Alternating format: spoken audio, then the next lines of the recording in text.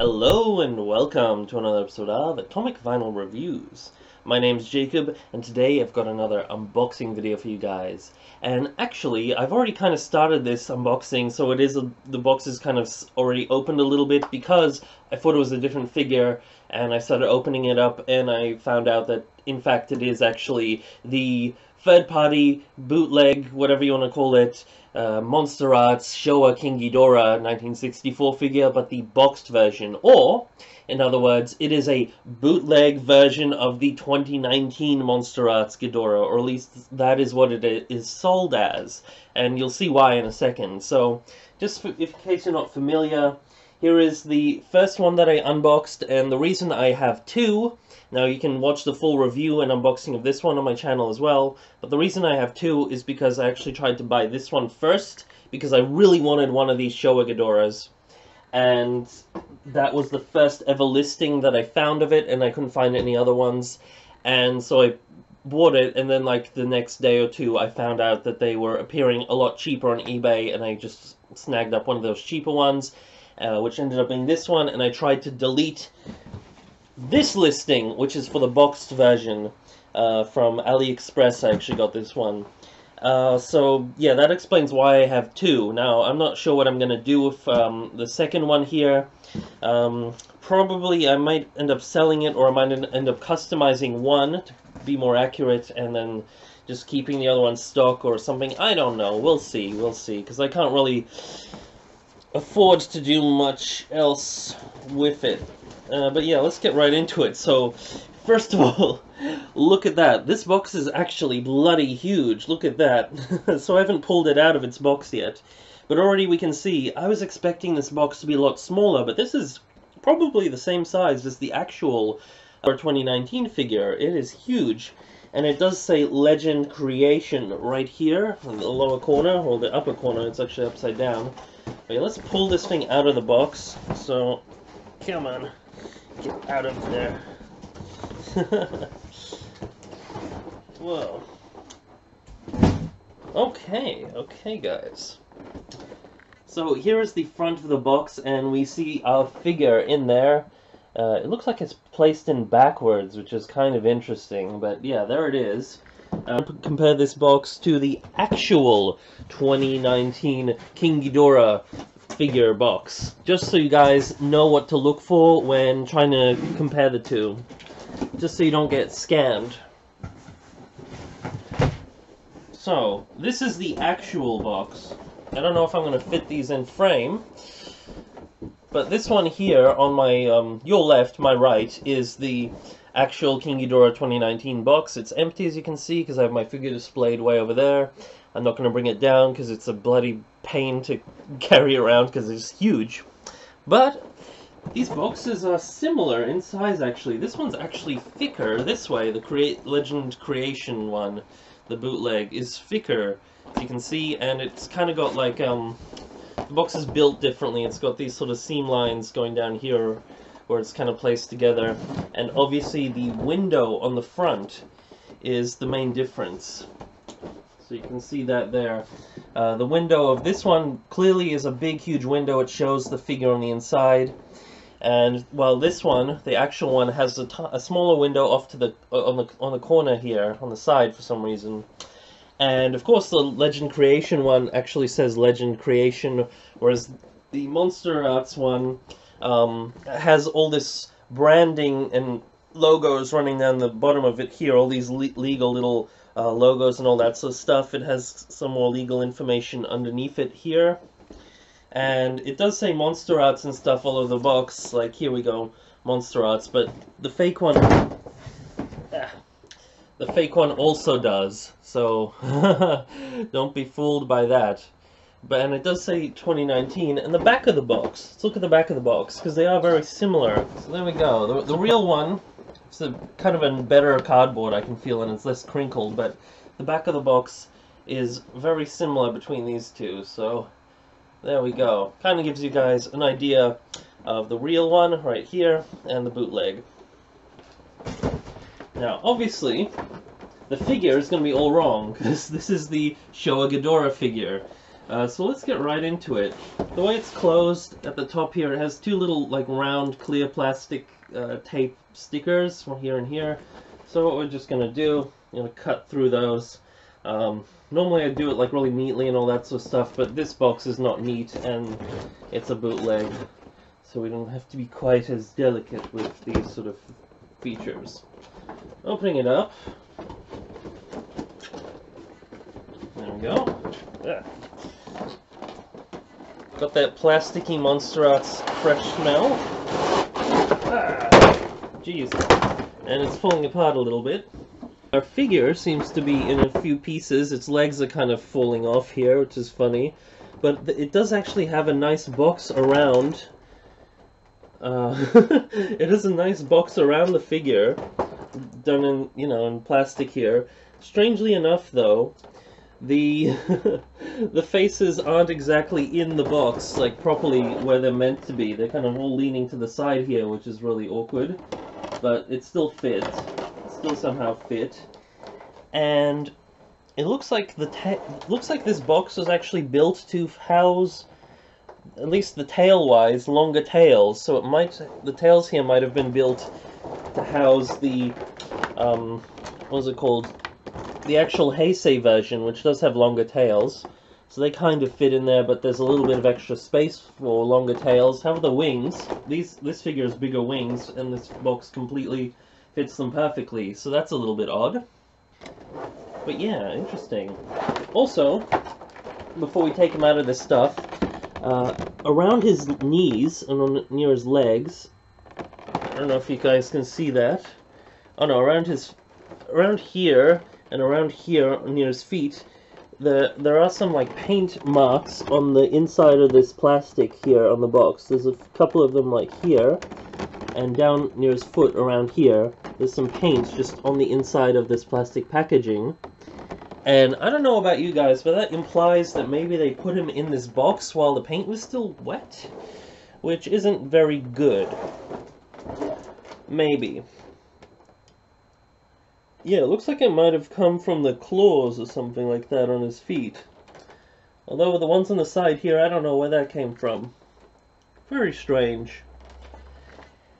Anyhow, in this part of the box we have our flight stand. I'm not even going to open this. I already have 3 of these bloody things since I've been getting these bootleg Ghidorah figures. But yeah, let's get right into taking this box apart. And it's a bit of...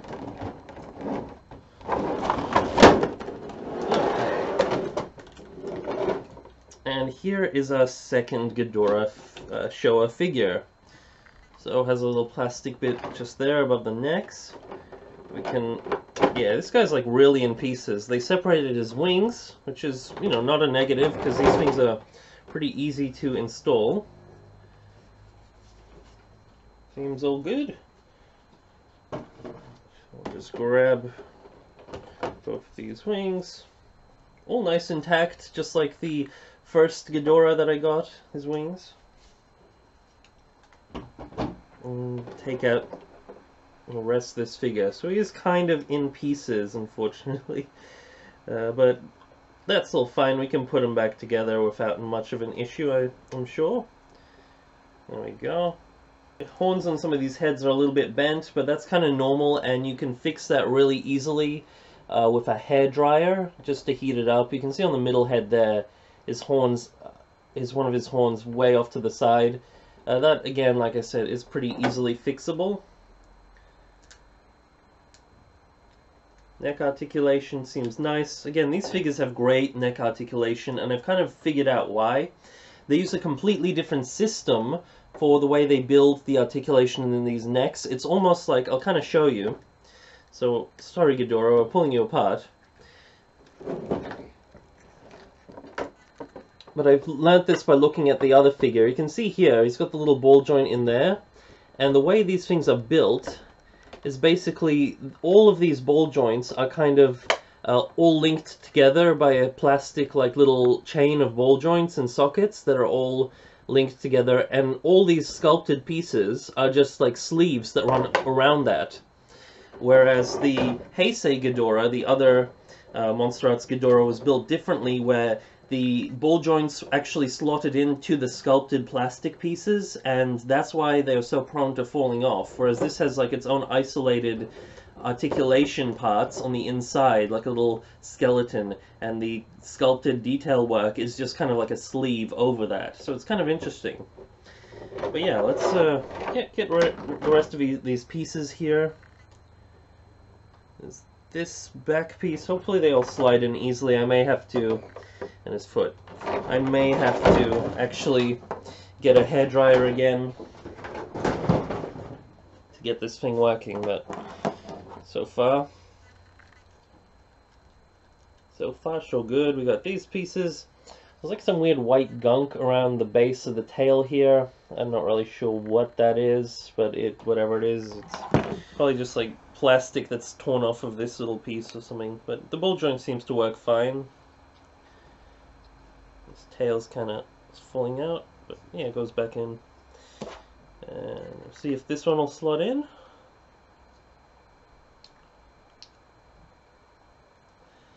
It's a little hard, but it's going in. So yeah, sometimes these little ball joints, especially around the base of these tails, I've had issues with these figures, but again, heat it up with a hairdryer, works like a charm. A little tip is, if you're having issues with ball joints and stuff on figures, heat will help tight joints. For example, I've had some issues with these figures' hip joints, and this one seems to be no exception. These hips are a little bit tight. So on particularly this leg, I always have an issue with this joint on all three of these sort of figures. The special color version, my first Showa Ghidorah, and this one all seem to have really tight hips on their right side, or your left looking at it from front on here. So get a hairdryer, heat up that joint, and just gently sort of work it until it's really smooth. So that's how you help tight joints. With loose joints, what you can do, for example, if you have a joint that's falling off constantly or it's just really loose, you take the ball joint off and then you cover the actual ball joint with something. You can either use like a floor lacquer, something like a lacquer that you'd use for flooring is a common substance, or you can also, I've heard you can also use nail polish, and I've done that on my where is it? This guy. This is the bootleg figure of the Godzilla 2019 figure, the one with the weird gnarly face. So he had an issue with his tail falling off, and I did that to one of the ball joints, and that joint works flawlessly now, really well. Now I have another one that it still falls off pretty easily, but if I do the same thing there, it might help it a lot. So those are your tips for ball joints. But yeah, let's see how well this goes in, because I remember this was pretty challenging on my special color version. Oh, but it went in, like, I'm not sure if it's completely in, but it's holding in for the most part on this thing pretty well. And his other ankle here, which I'll just swivel his foot around, because I kind of prefer this little piece right above his foot to be the opposite way that they have them installed for some reason. And we'll see how this goes. Yeah, that went in without a problem. Okay, so this Ghidorah's joint's working pretty well. Also, I'm not sure if the frame rate on my video is okay, so I'm really sorry if the picture is kind of not working. My camera's being a little bit of a bitch recently, and the frame rate's just a pain. But yeah, you may just have to work these joints, and like I said, a hairdryer will just make everything flow. So that's like the only real quality control issue I've seen on these figures, is some of the joints need a hairdryer to heat them up to loosen them. Other than that, and of course the really weird paint work, but other than that, these figures seem to function really well, surprisingly. But yeah, let's get his wings on. His wings look pretty much identical to the first one. This figure in general, pretty identical to the first one, from what I can tell. Same really bland beige paint job, but beautiful sculpt work and pretty good articulation. So let's get that wing on. Yeah, there we go, guys. There's our second Showa King Ghidorah. So this is kind of a good example to kind of show you guys the quality control of this thing, because I didn't intend to get two of these, but this has actually got the added bonus of me being able to determine, at least seeing two of these things, what the QC issues could be, especially maybe even three if you count the first one up there. And out of all of the issues that I can tell, like obviously the paintwork is the same between the two. It's actually pretty consistent. Let's look at the eyes. The eyes aren't that great on some of these ones. So you may have QC issues with how the eyes are painted. This guy's got a pretty botched eye on one of these faces. I don't know if you can see that, but this guy...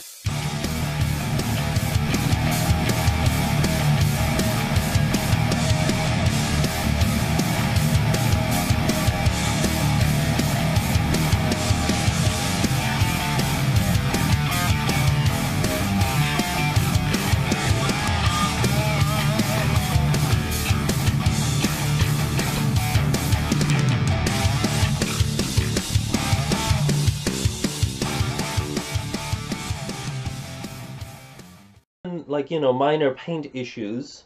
Well, the paint is really consistent. Like I said, the dry brushing down the wings looks really nice. I really love that, actually. The articulation is done really beautifully, especially the necks, because it has that really cool ball joint system in there that works just so much better than even the actual MonsterArts Ghidorahs that we've gotten, the other ones, which tend to fall off. Like, even the 2019 King Ghidorah figure, the necks are okay. Sometimes I have heads falling off, and I always have the tails falling off on the 2019 King Ghidorah. Not to mention those huge wings have a plethora of issues. But all things considered, these things actually have really good articulation. Like I said, a hairdryer will just help ensure that it's all functioning perfectly, because other than that, these things can be, you know, fixed, those sort of issues with a hairdryer that they may have. Yeah, just looking at both of them, they're pretty consistent between the two, so I guess the quality control is at least somewhat consistent between these two. And where is the box? Yeah, I hope this video kind of gives you a nice idea of what to expect when trying to buy a 2019 bootleg. Now, I've actually put out a little video with a bunch of tips, just a handful of tips that I've come up with for helping you guys when you're trying to buy an actual Ghidorah 2019 figure. If you're trying to buy one of these things, it just gives you a couple of helpful tips on what to do in those situations to either know what you're buying, if you're trying to track down an actual Showa one, or to avoid being conned into buying bootlegs. So do check that video out. I will have a link to it at the end of the video, and I may also have a link to my full review of this thing. If not, then just look on my channel. They'll be in some of the recent videos. You can't miss them.